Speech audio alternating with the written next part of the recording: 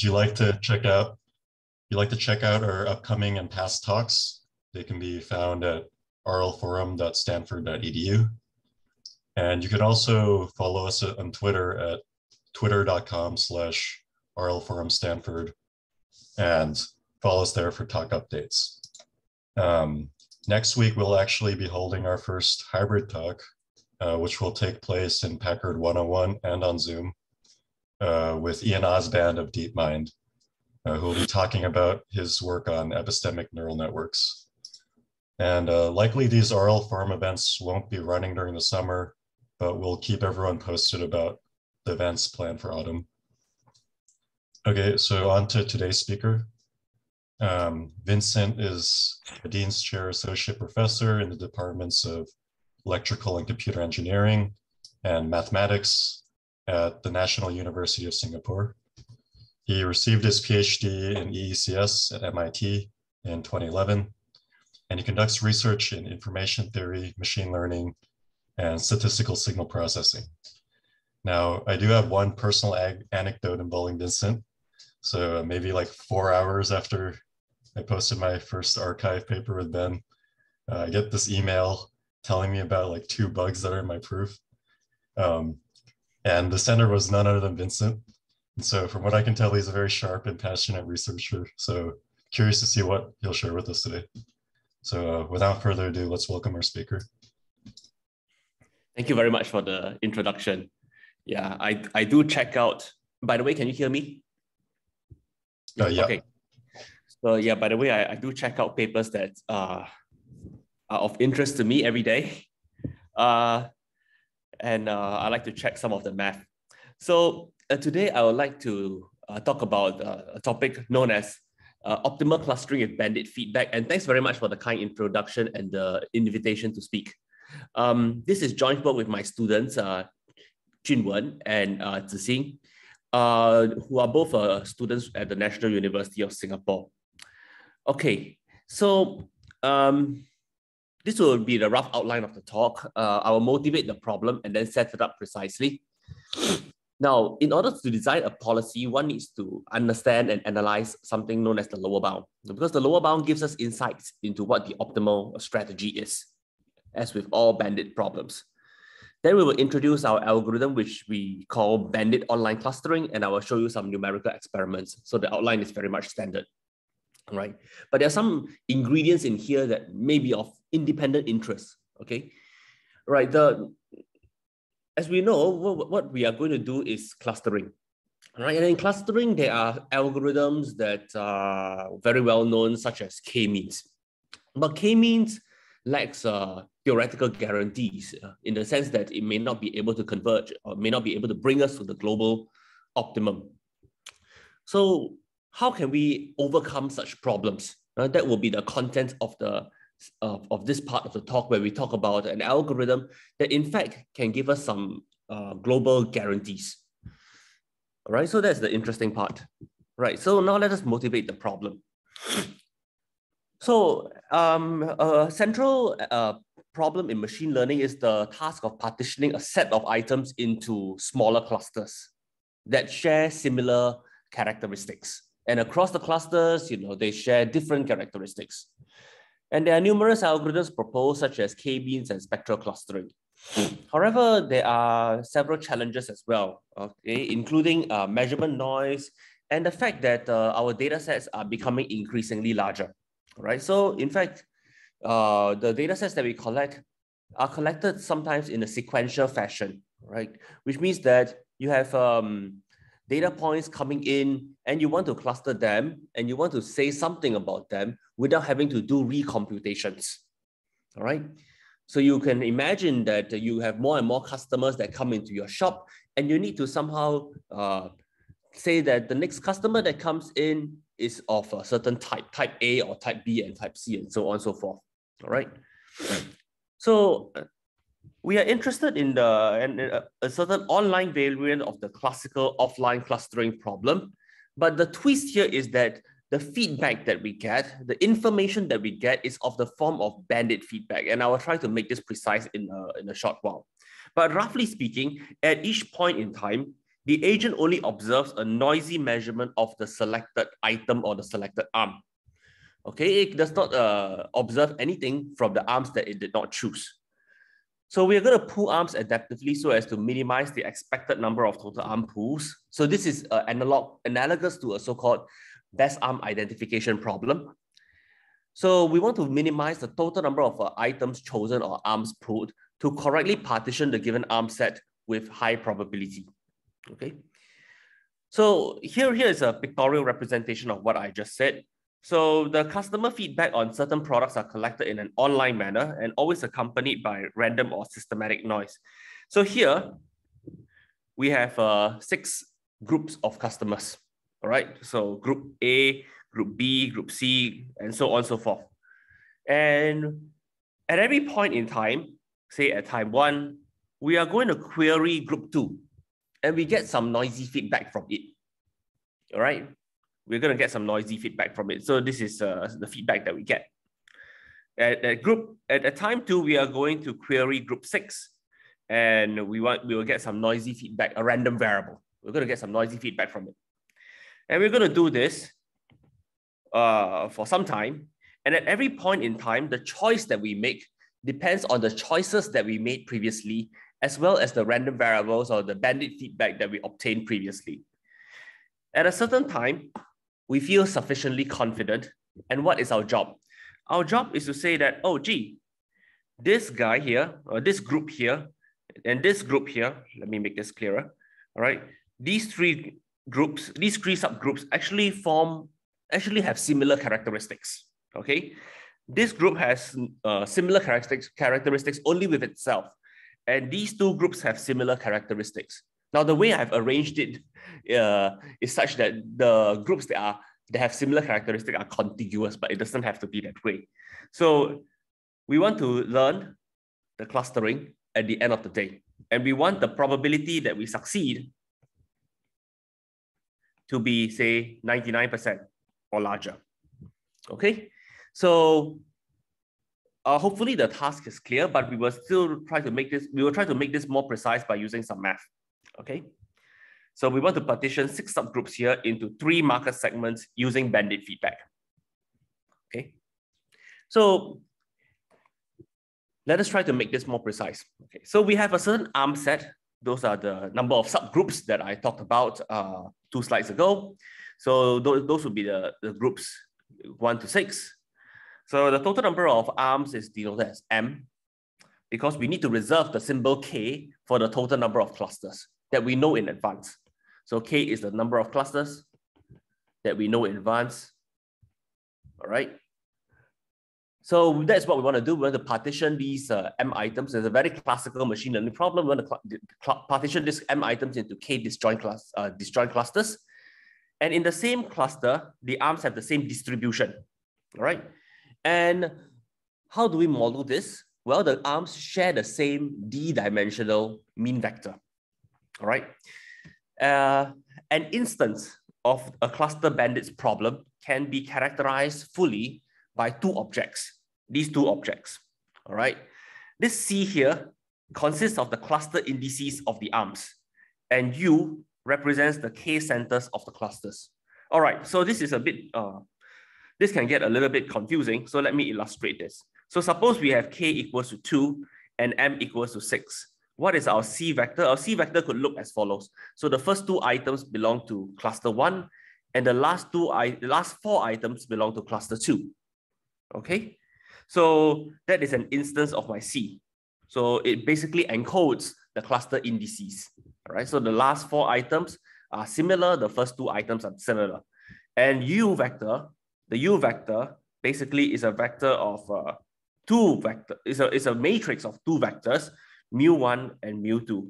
So this represents the mean of these arms, and this represents the mean vector of these arms.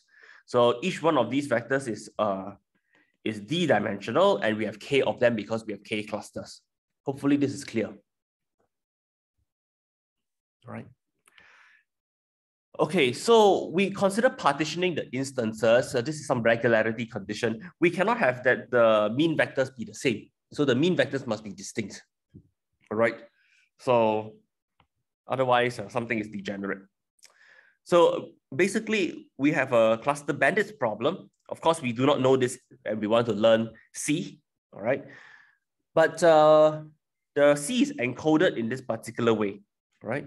And we basically have a bunch of K mean vectors, all right, that we also do not know, but that they are distinct.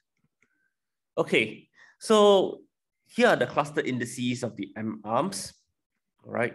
So each one of these numbers here, each one of these C's here is basically a number between 1 to K because we have K clusters. And right, so the K clusters of the centers I've already mentioned. At each point in time, the agent selects an arm AT from the arm set A. So AT is a number between 1 to M, right? And then observes a noisy measurement of the mean vector of AT.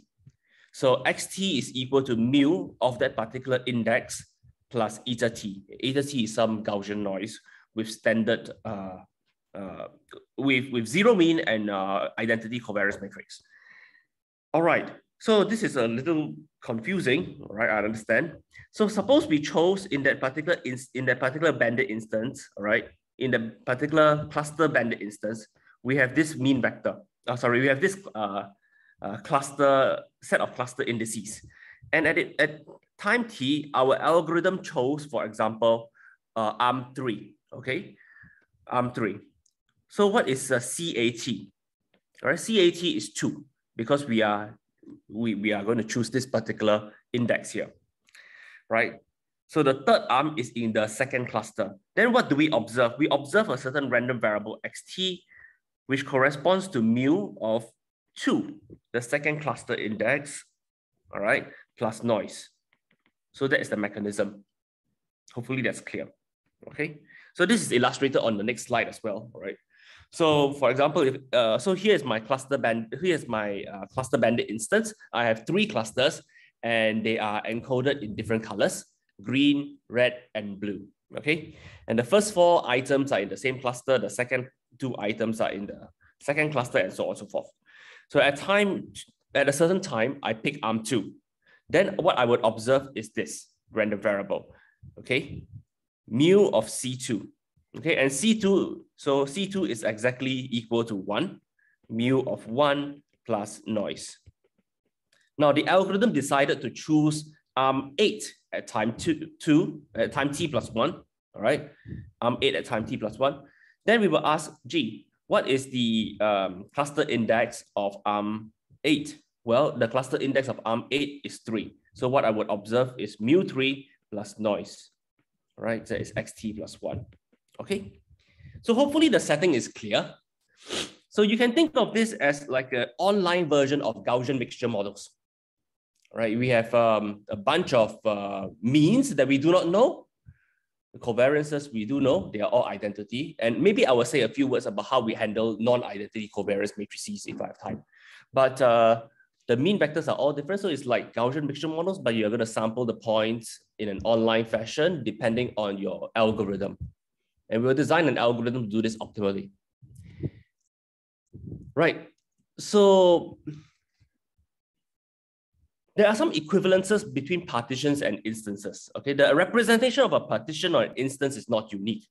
Obviously, if the underlying cluster index vector is this, and what we learn is 2, 2, 1, 1, 1, 1, well, then we can declare victory. All right, because we have basically learned the correct partition. Okay, the exact numbering does not really matter. Okay, so this is okay. This is correct. So we want to make this formal, all right? So we need to talk about equivalences.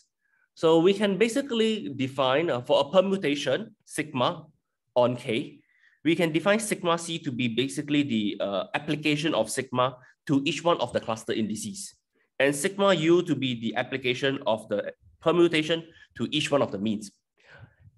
Roughly speaking, what I just said is that given a particular true cluster index vector, all right, we basically can permute them and still declare victory if we permute the indices, okay? So for 2 partitions C and C prime, if there exists a permutation sigma, such that C equals to sigma C prime, then we write this. All right. So basically we can partition the set of cluster indices, the vector of cluster indices into equivalence classes, but we're not going to be so formal in this talk. Okay. So for two instances, C and U, and C prime and U prime, if mu of Cm equals to mu prime of Cm for all M, all right, then we can write the following equivalence as well. All right. But this is a bit too formal to understand. All that we need to know is that when we try to learn the cluster indices, we don't really have to learn the exact numberings. Okay, we just want to learn the correct partition. Okay, so now let me try to make things more formal about what we want to do. All right, what is an online algorithm? Now we are going to operate in the so-called fixed confidence setting. There's another setting known as a fixed budget setting where you are given a fixed horizon of say maybe 1,000 rounds, and you try to do as best as you can in the 1,000 rounds. But in the fixed confidence setting, what we are going to fix is the error probability or the confidence level, delta. I say error probability because I'm an information theorist. And the agent uses an online algorithm pi to do a few things. All right, the online algorithm consists of an arm pooling strategy or sampling rule that decides which arm to pull at each time step. All right, at each possible time step, you need to decide which arm to query. And you need to also decide when to stop based on the prescribed error probability delta. Okay, so that is a stopping time and the stopping rule. And after you stop, you need to output a correct part, what you think is a correct partition, which we call C out. Okay, hopefully the C out is equivalent to the underlying partition C, and you want to do this with high probability. Okay, so that's the recommendation rule. So a particular algorithm has three rules: the sampling, stopping, and recommendation rules. We want to do this in the smallest expected number of time steps. So the performance metric is standard. We want to minimize over all possible algorithms the expected stopping time, subject to the delta pack condition. The delta pack condition is nothing but the condition that the probability that we make a mistake in the sense of outputting the incorrect partition is upper bounded by delta. All right, so that's as simple as it is. Hopefully everything is clear, and perhaps now is a good point to ask if anything is unclear.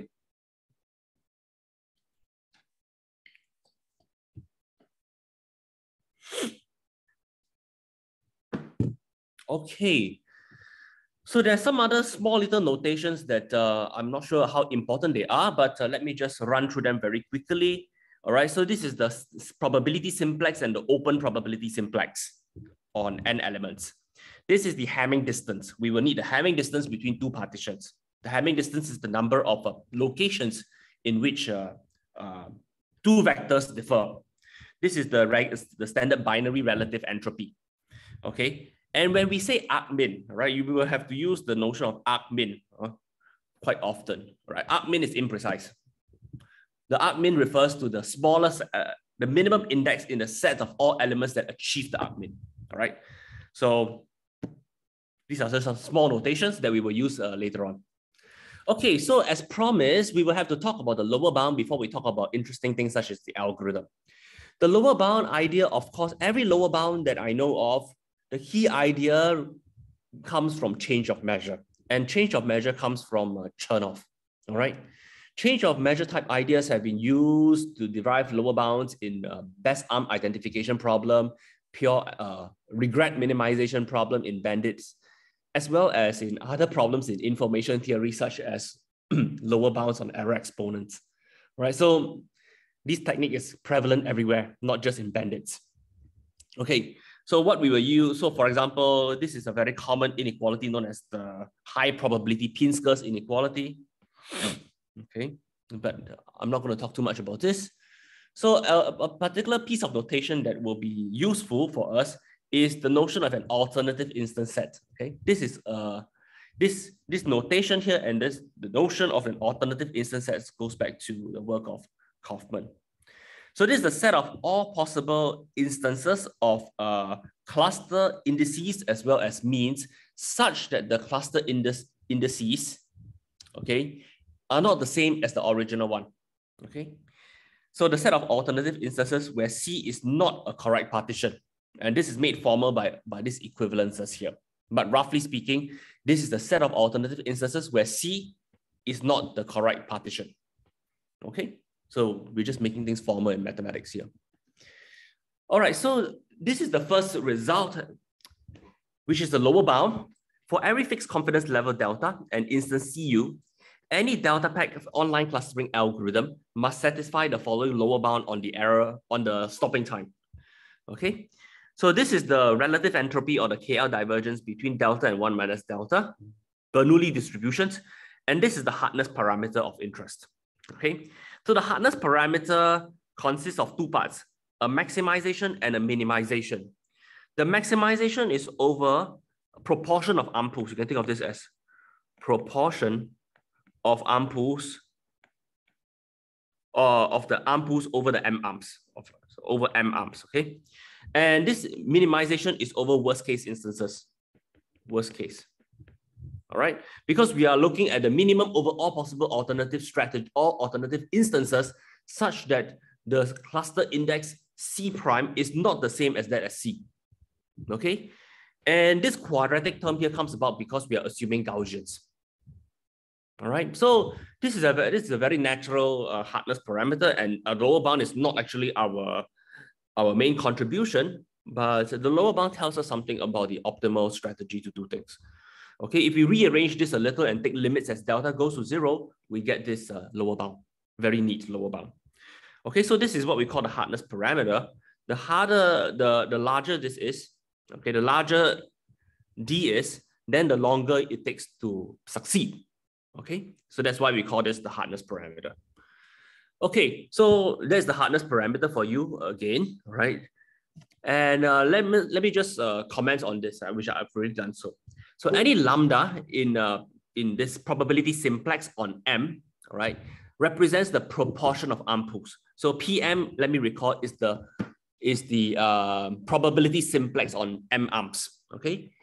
And we wish to find the optimal proportion of arm-pools, lambda, to distinguish instance C from the most confusing alternative instance, which is captured in alt C. All right, so we wish to combat the alternative instance that is the most confusing in terms of the distance, in terms of this particular distance. Okay, so with the knowledge of the instance CU, the optimization problem naturally reveals the optimal sampling rule. And this is the basic idea behind the design of our sampling rule. We want to get a handle on this. But of course, in order to get a handle on this, we have several unknowns. We do not know what are the underlying mu's, the underlying means. Of course, we do not know the underlying C as well. So how do we get around all these problems that we do not know what the optimization problem is? If we knew the optimization problem, we could solve this in principle, and we could figure out what is the optimal proportion of arm-pools, and we could just pool according to lambda. But we do not know any of this here. So we have to try to combat our no knowledge, right? So we're going to give these two optimization problems names, okay? The optimization problem that is the inverse of the hardness parameter, we're going to call it the subinf problem. And the problem, the inner problem, we're going to call it the inner infimum problem, all right? So this is easier to remember. All right, can these be solved tractably? If they can be solved tractably, there is some hope of solving them tractably in an online fashion to give us some idea as to how to pull our arms, all right? The optimization problems in their raw and original form appear to be intractable. Why?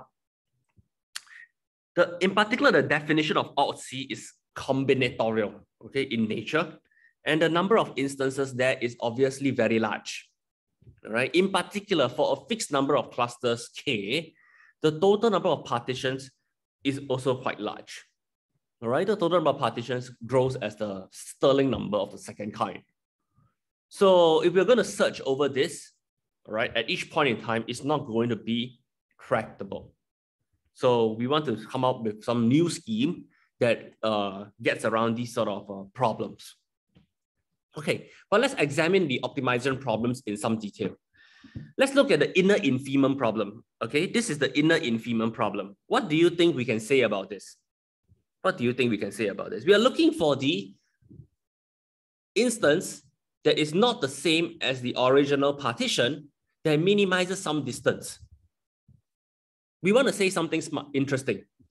And the first thing we can observe, which is very intuitive but may not be so easy to prove, is that the inner infimum problem can be restricted to those alternative instances such that their cluster index vector differs from the true one by Hamming distance exactly 1.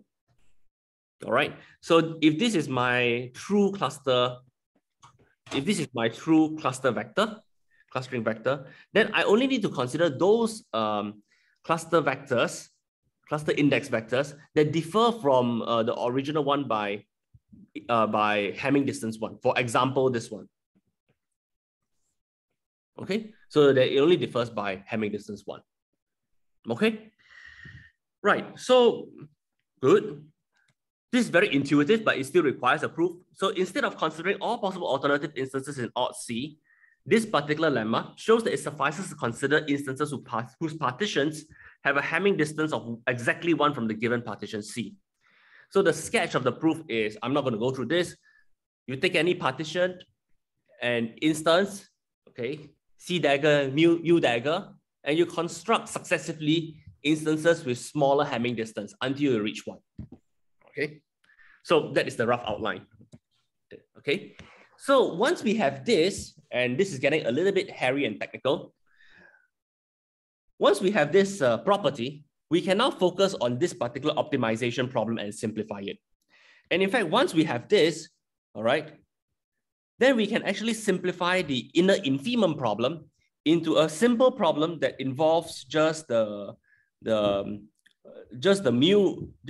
vectors here, as well as some weights, So the inner infimum here becomes a finite minimization problem. Okay, instead of minimizing over many elements here, instead of minimizing over C prime and U in the alternative set, we are just going to minimize over pairs of cluster indices. Okay, so that is the punchline here. The inner infimum now reduces to a finite minimization problem. Now, what about the value of the inner infimum? Okay, the value of the inner infimum can be characterized by this particular function here, g of lambda u. All right, this is what we will optimize over for the optimal proportion of arm pulls. So we have to, basically what we have to assert in order to prove that our stopping rule is asymptotically optimal is that this inner infimum, the value of this inner infimum is continuous. All right, so I'm not going to go through what we really mean by continuous, all right, here, but we have to show that this particular function here is continuous on the probability simplex and the set of mean vectors. Okay, this allows us to assert optimality. So the solution, recall that the solution to the max min problem is the following. And so combining the previous two results, we can see that this hardness parameter can be simplified as this problem here. I mentioned that we can simplify the inner infimum into a finite minimization or maximization problem. And we basically can simplify the outer supremum into a simpler problem on a smaller probability simplex. Initially, this was a supremum over all possible proportion of arm pulls on M arms. And this represents a smaller optimization problem on K clusters. Okay, K is smaller than M. So basically, in this part of the work, what we are doing is we are trying to analyze the properties of the lower bound in order to make some progress. Okay, we want to get around the problem of too many alternative instances here. And we managed to get around that. We want to try to understand the purpose, the meaning of the supremum here. We don't have to take the supremum over all possible arms. All right. Equivalently, we can take the minimum or say maximum in the inverse case over proportions of the clusters. And they're only K clusters, much less than M arms. Okay. So here, what we are trying to say is that there is a certain bijection between optimal proportion of arm pulls and the weights that we assign to each one of the clusters. Okay, so that is rather intuitive because every element inside each cluster, every arm inside each cluster has the same distribution. So the way we treat each one of them should be the same, should be symmetric. Okay, so there are some other properties here that I'm probably not going to talk too much about, but we need to establish some other continuity properties of the value of this sort of optimization problem in order for us to assert optimality. Okay, and this is a little bit tricky because as you can see here, we are looking at a certain argmax. So we are very careful here to be precise about what we mean by argmax. This is a correspondence because there could be many elements that attain the argmax. So in order for us to do this, in order for us to say something about the correspondence, we need to first assert that it's single valued and it has some continuity property. All right. Then we can say that in fact, this is a function and it is a continuous function. All right. So this guarantees computational efficiency and asymptotic optimality of our sampling group. So all in all here, and these are all the mathematical properties of the hardness parameter, all in all, we have some nice continuity properties, and there is a way to simplify them to give us insight about the proportion of arm pools. Okay, so this summarizes the properties that I talked about. So in particular, the inner infimum here can be summarized as into a finite minimization problem, and the maximum minimum here, the subinf problem, can be converted into a finite convex minimax problem, in which there are nice ways to deal with it. So the inner infimum problem plays an essential role in the computation of the stopping rule. The max min problem guarantees the computational efficiency of our sampling rule. Okay, so that brings me to the algorithmic part of the talk, which is probably more interesting. Okay, so I'll go at each step. Although we aim at producing a correct partition in the final recommendation rule, so we somehow need to guess in an online fashion what the mean vectors are, mu1 to mu k.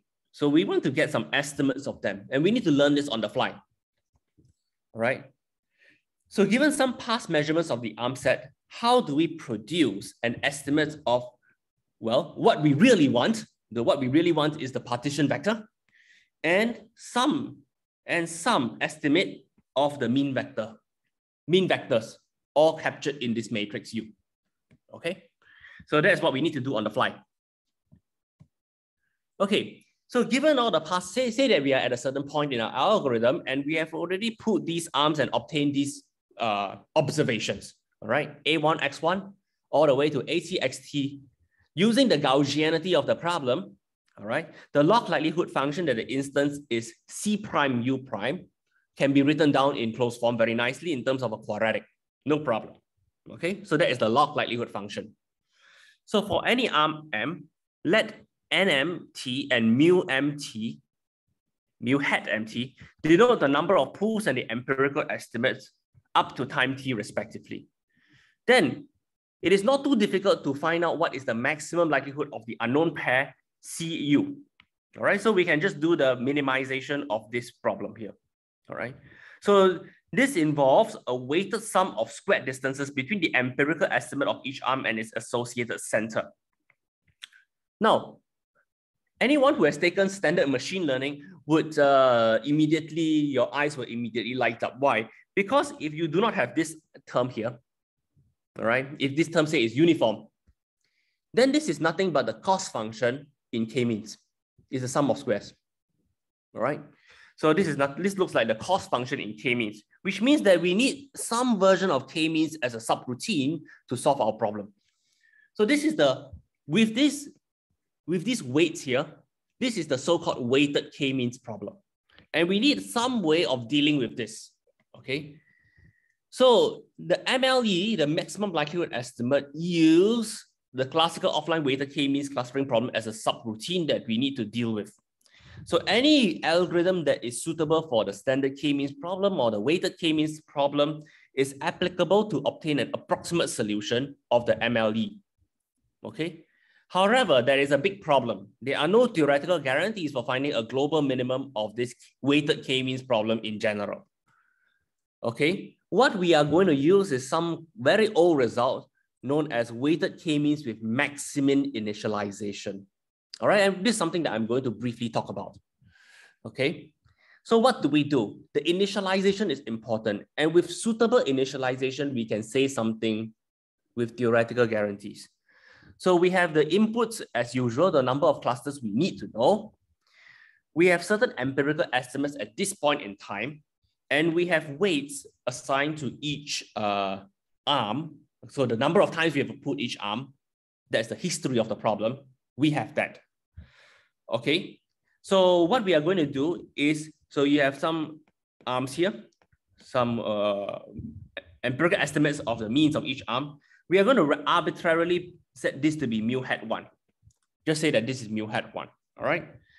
So what we are going to do is we are going to choose K centers, all right? We're going to choose K centers. How are we going to choose them?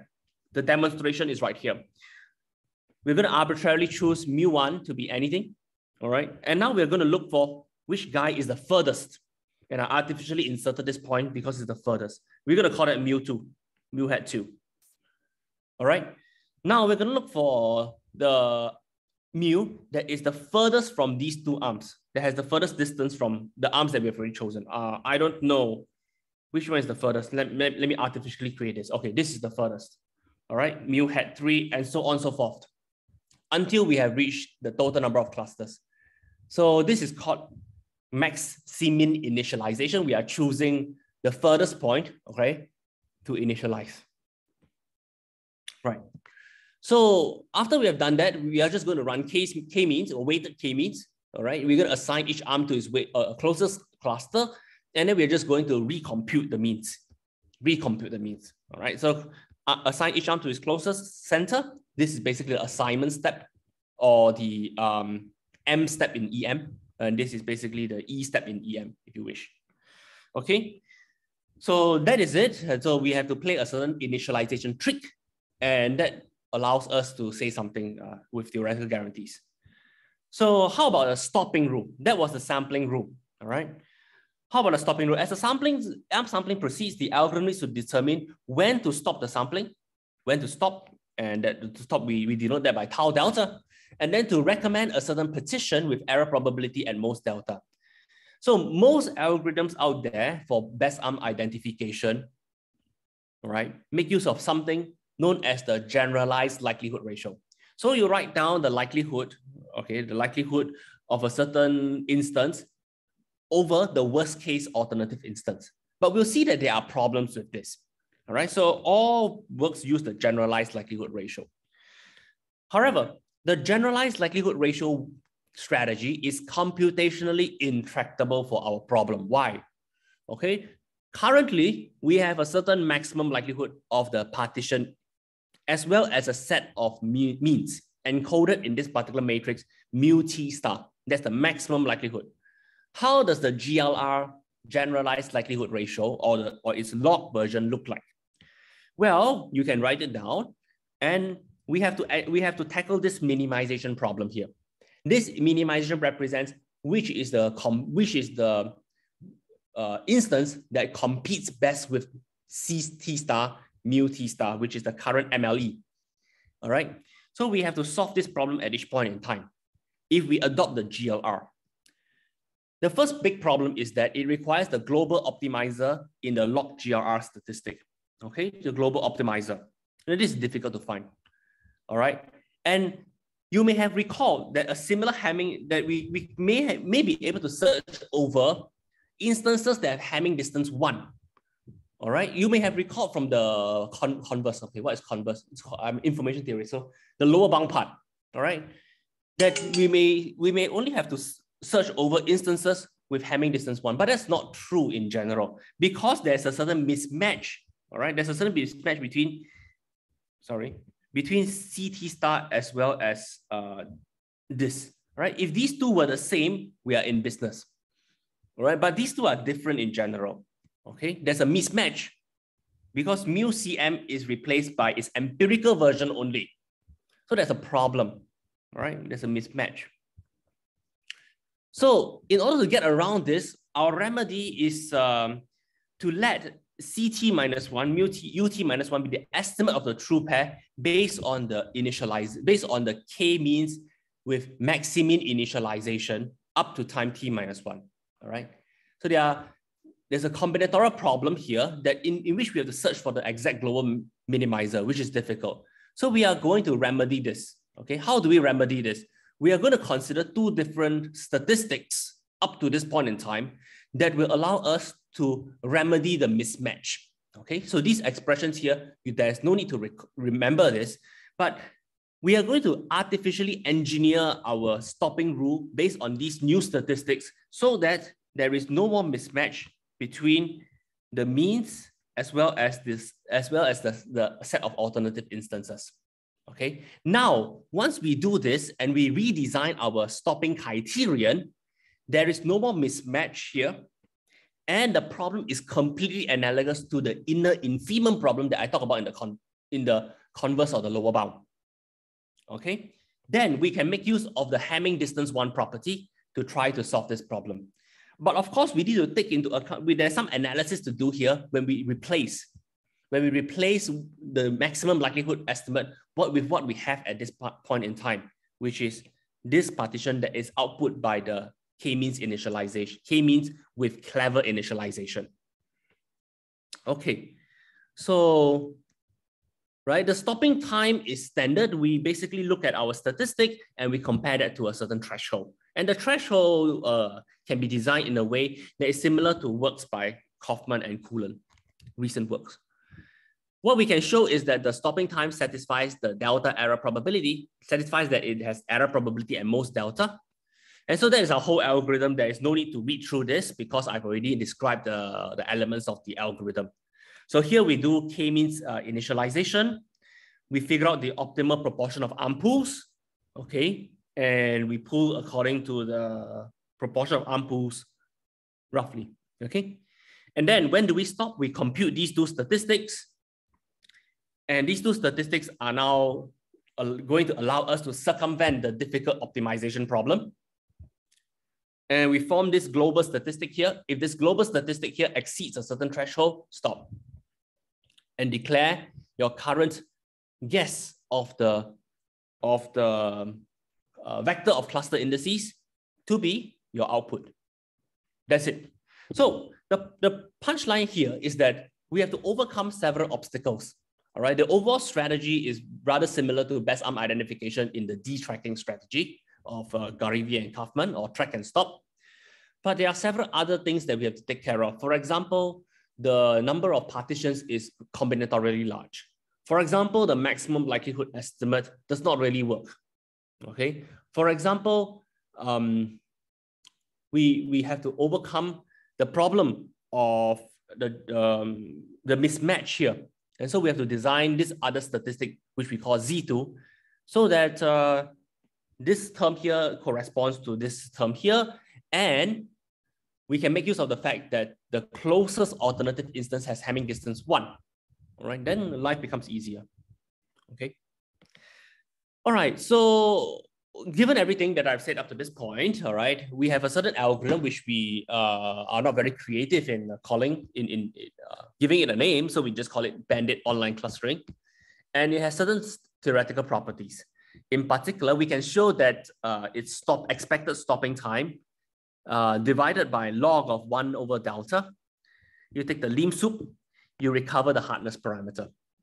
So we have come up with an efficient algorithm that you can actually program quite easily in Python, such that it is asymptotically optimal. You know, I was an information theorist, and this is very appealing to me because information theorists like to nail down a number. And we have nailed down a number that characterizes the difficulty of the problem. But if you know information theory, in information theory, we can do anything we want, right? We don't have to worry about computational considerations. The good thing here is that we have an efficient algorithm that can achieve this number, the hardness number.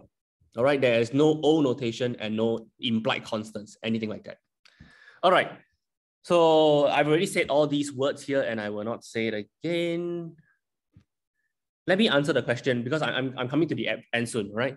Is computationally efficient? I've already said all this, so I will not say it again. All right, so let me go through the numerical experiments before I answer the question. All right, the punchline of the numerical experiments is that we do very well, right? We meet the lower bound, okay, in particular. So these are synthetic data sets. There are some real data sets in our paper, but they all convey the same message. So I'm not going to talk about the real data sets. So we have K equals to 4 clusters, 11 items, a small instance, and D equals to 3. So 3-dimensional mean vector. Okay, so here is our cluster vector. Okay, the first 2 items belong to the same cluster. The next 4 items belong to the next cluster, and so on and so forth. And our mean vectors are as follows here. So the 4th mean vector here, okay, we designed in our paper to be easy, moderate, and challenging. Okay, why is this challenging? It's because this guy here is pretty close to mu1, right? It's, the distance is only 0.5. But this is easy because it has a very large distance from everything else. It's a distance of 5. So we call this easy, moderate, challenging, right? So, all right. So we can program this and we can run this. Okay, let's just focus on the moderate instance. There are too many plots here. Let's just focus on the moderate instance, and you can see where is our algorithm. Our algorithm is the one in blue, but you cannot see the blue. This is our algorithm, which is BOC. All right. Then we have the lower bound here. And so you can see that our algorithm has the same gradient as the lower bound, which is corroborating that it is asymptotically optimal. There can be an offset here. No problem. And we compare our algorithm to Oracle. What is Oracle? Oracle means the Oracle proportion of arm pulls is given to the algorithm. So as you can see, our algorithm and Oracle sit on top of each other, which means that our algorithm learns the Oracle proportional arm pulls pretty quickly. Okay. We also compared our algorithm, which is this line here, to uniform. Okay, this is just uniform sampling, and you can see that not only is the stopping time much larger, but also the gradient is different, and the gradient is an indication of the hardness parameter, because we, as what I've mentioned, okay, this is the hardness parameter D star, okay, as delta goes to 0.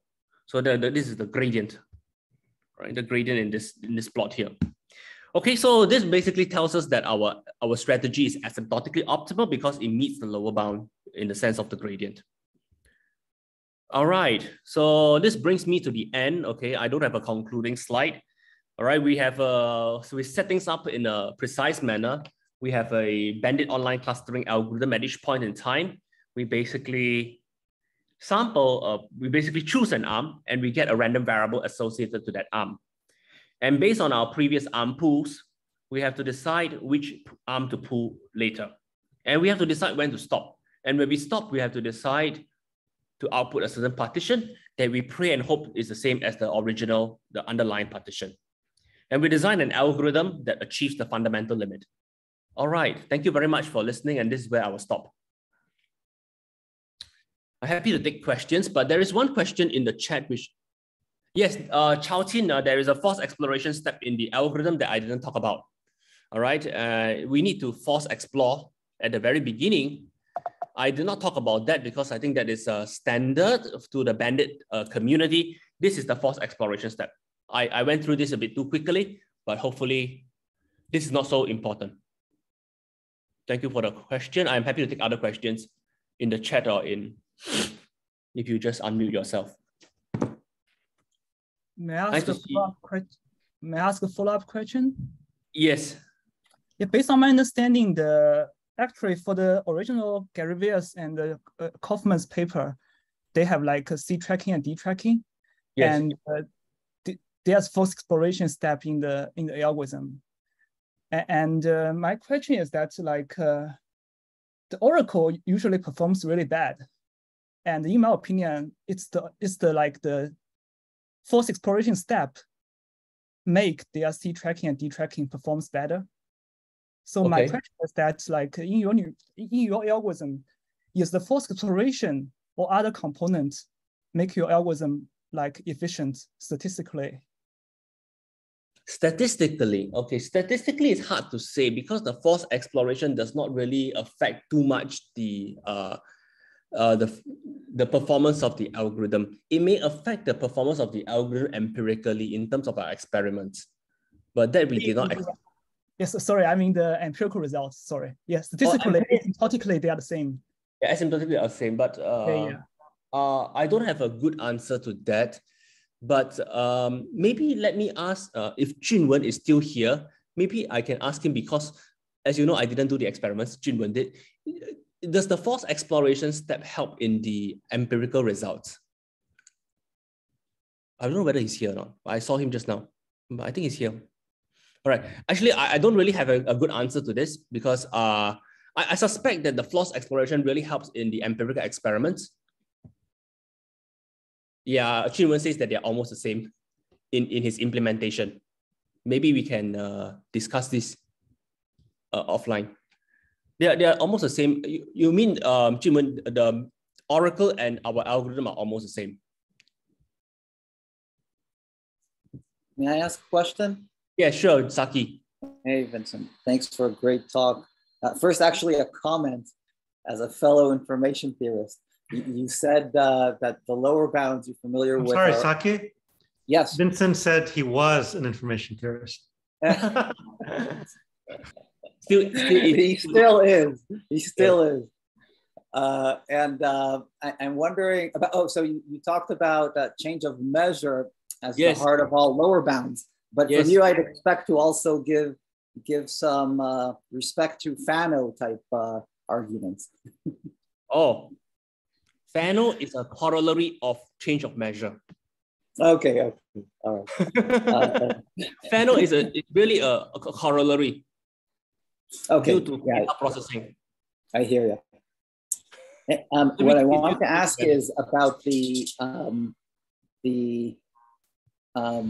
robustness of your scheme. Like if those mu i's are not exactly all the same in the respective clusters, could you expect and hope, but you still want to get sort of the best clustering into however many M or K categories? K categories, yes. You think this same algorithm will still do well? Maybe even still be optimal in some sense? Optimal, I'm not sure. Empirically, I expect that our scheme should still be rather competitive. You know why? Because we allow for noise. All right. So if within the same cluster, the mean vectors are the mean vectors of several items are still kind of close, then the fact that we account for noise allows us to take into account slight discrepancies of the mean vectors within the same cluster. Okay. Now, of course, what I'm saying is rather heuristic, and we need to try this out in practice. But I suppose that empirically, we will still perform pretty well, but we have no robustness guarantees here. Theoretical guarantees, it's difficult to say. I don't suppose that it's too difficult. Maybe we can still make some progress. Gotcha. So it feels like your analysis, this asymptotic thing, is sort of washing away, these differences Saki is talking about if arms are very similar, right, but not identical. Yeah. And feels like there could be another kind of analysis on how well you're doing that doesn't sort of talk about getting it exactly right asymptotically, but is more to the point of doing well if things are similar. Yes. In information theory, as you have written several papers on this, in information theory, we call this rate distortion, right? So we allow for some distortion, say between what we output and the underlying real cluster vector. We allow for some distortion. Say we are okay with all distortions less than D. I'm sure we can do something, right? If we are happy with slight discrepancies. But do you feel like it'll be a totally different behavior in terms of the lower bound? No, in terms of the lower bound, I believe that we can write down a lower bound expression similarly to what we have written down, but the design of the algorithm will require much more thinking. The writing down of the lower bound may not be that challenging because we just have to take this constraint. But don't you feel like this could be, like, you could do way better? You could stop much more quickly. Yeah, we could stop much more quickly. Yes, we could stop much more quickly if we have this relaxed constraint here. The lower bound can be written down, but the design of the algorithm requires much rethinking.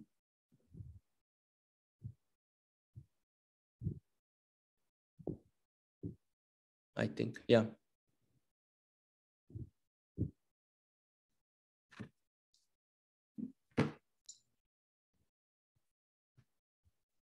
All right, I guess if there are no more questions, let's thank our speaker once again. Thank you very much. And see you. See you. Lucky, maybe I'll see you at ISIT or something. Bye-bye. Take care, everybody.